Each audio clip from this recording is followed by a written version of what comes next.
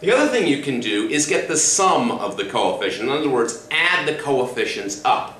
If there's a blank space, then what you're going to add up is a 1 in that space, even though the 1 generally does not get written.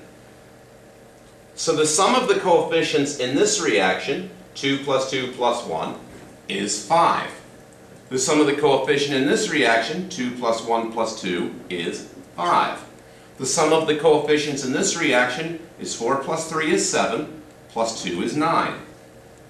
2 plus 2 is 4, plus 1 is 5. 1 plus 2 is 3, 4, 5. 2 plus 3 is 5, 6, 9. 2 plus 3 is 5, 7, 10. Boy, I guess you were thinking, hey, are they all 5 or 9? No, it just happened to work out that way with these particular reactions I did. And that's how you add up the coefficients.